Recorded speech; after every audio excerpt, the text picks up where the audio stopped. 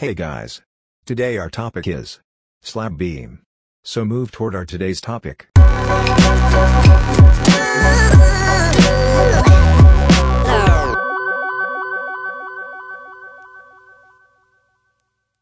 Slab beam, hidden beam, is a reinforced concrete beam, also known as a concealed beam, or slab beam.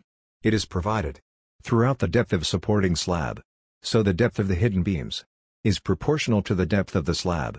Concealed beams are a popular and necessary part of modern reinforced concrete frame structures. Finally, strict and rigid architectural considerations led to the provision of hidden beams. The concept of these beam originated from a flat slabs concept. Purpose of slab beam: this helps in removing the load applied on the slab, i.e. the weight of the brick masonry wall. Also, allows the slab to be used for longer periods. These beams are provided exclusively for architectural, aesthetic purposes in the interior of the building. It improves architectural aesthetic appearance by providing a clean and flat roof surface. Also, break a wide panel of slabs into considerable size.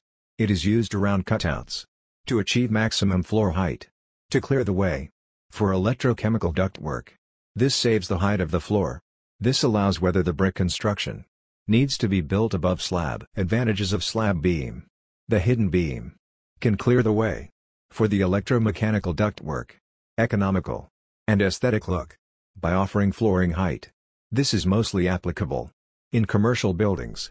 It is economical as it saves material, formwork, and labor costs. Disadvantages of slab beam: the hidden beam has a significantly lower ductility due to the height reinforcement ratio that is specifically provided to compensate for the depth restriction on column connections.